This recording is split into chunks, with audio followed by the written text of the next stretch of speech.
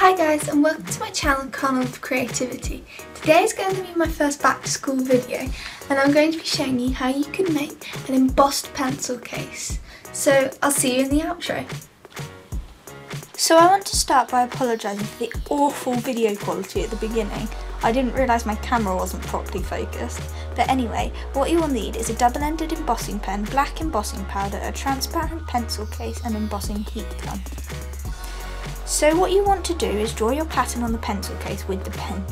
You may need to sprinkle the embossing powder on as you go to see where you've already drawn, as the embossing pen ink is invisible.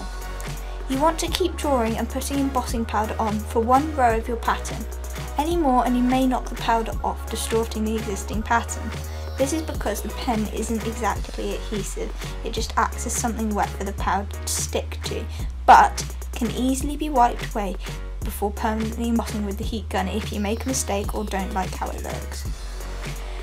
For this reason, I opted to draw and then emboss over a line at a time, and even that was pushing it, resulting in having to go back over in an already embossed section with the pen, powder, heat gun, so that the pattern wasn't broken.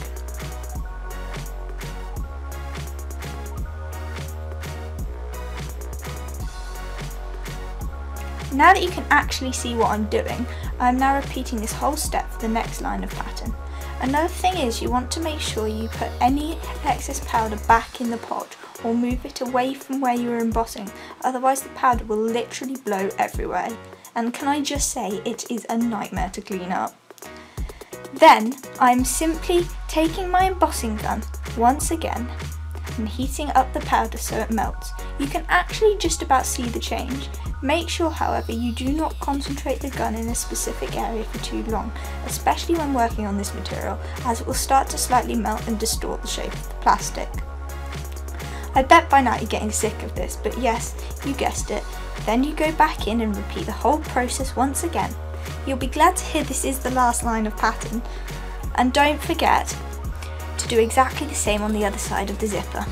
Last thing, I swear, is to add some text. I started by freehanding it, but wasn't confident in the neatness of the work.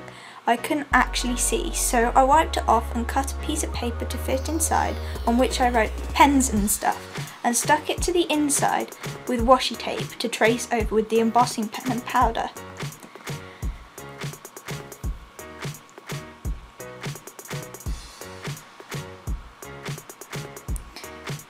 I had to neaten this up a bit due to the excess powder sticking to the pen residue that I'd smeared everywhere when I wiped it off.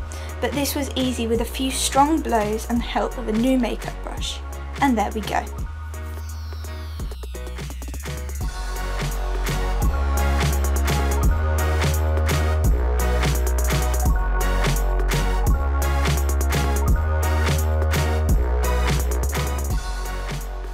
Thanks for watching guys, I hope you enjoyed this. I just thought this was such a cool way to spice up some of those see-through pencil cases that you might have to have for exams, sitting exams, exam season, just to make that experience just that little bit nicer. Bye!